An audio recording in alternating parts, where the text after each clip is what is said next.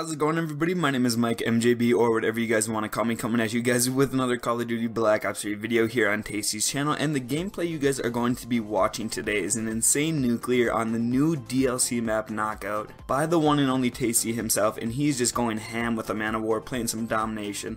Tasty is an absolute monster. Trust me, you guys will not want to miss an upload on this channel. Definitely be sure to subscribe so you can go to the sub box and see whenever Tasty uploads, as well as receive those notifications. Now guys, if you do enjoy my voice for some reason at all, feel free to come over to my channel and leave a subscription as well. That would mean so much to me.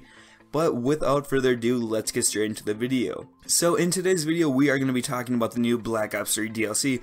There were 4 maps that came to the new DLC, and guys, this DLC could not have dropped at a better time. I know so many people were getting sick of Black Ops 3, and they were kind of moving towards the multi-COD scene again, and I really don't want to see that, because Black Ops 3 is probably the best Call of Duty that we have seen in a long time. They are doing constant updates.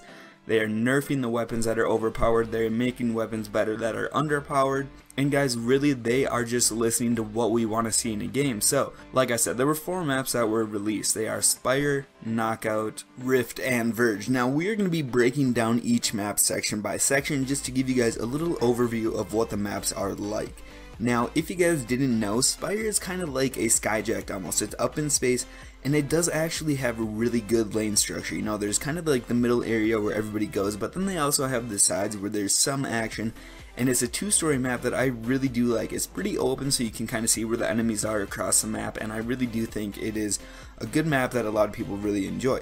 Knockout is kind of like the courtyard of World at War, and guys, I absolutely loved World at War, so anything to do with World at War or like the feel of it, I am super happy about. It kind of seems like a little Chinese town almost, how you have those little Chinese statues and all the cool statues and everything, so I really do like Knockout, and just the overall feel of the map, it is super good. There's a courtyard in the middle, and it's just super fun to play. Rift is kind of like a Nuketown. It's a very small map where everything happens in the middle. You have the 2 lanes on the side, but like I said, the majority of the action is seen right in the middle, and it's super small, so you kind of know where everybody is going to be on the map, and I really do like that. And then you have Verge. Guys, I'm not gonna lie, this map is absolutely horrible. This is probably the worst map in Call of Duty history. There is absolutely no lane structure to it. It's just a bunch of tunnels running up and down the map.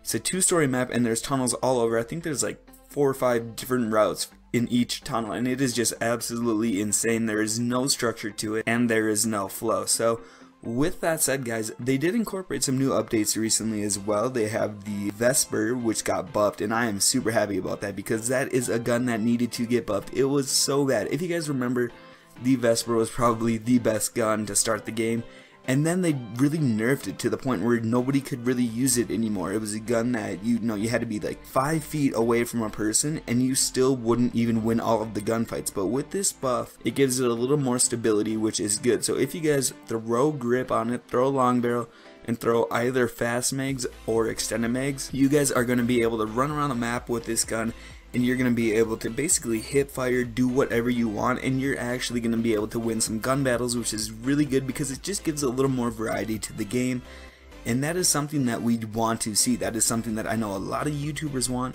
and a lot of people who are playing the game really want to see, you know, a lot of variety, because that's what keeps the game successful. If you think about it, Modern Warfare 2, Black Ops 1, Modern Warfare 3, all of those games had a lot of variety, but going back to like Call of Duty Ghosts and Advanced Warfare, those games really did lack a lot of variety. You know, sure, they threw in the supply drops, but at the same time, the supply drops were really, they didn't have any of the new weapons, kind of, and it just, I don't know, it really did lack variety. So I really do think that Treyarch is doing a really good job listening to us and just kind of adapting to what we want to see in the game, and that's what I, honestly, that's what I think makes the game successful. So let me know your guys' opinions in the comments below. If you did enjoy the video, please be sure to leave a like, comment, and subscribe to Tasty's channel, as well as come over to my channel. Thank you guys for watching. As always, this has been your boy Mike MJB. We'll talk to you later. Peace.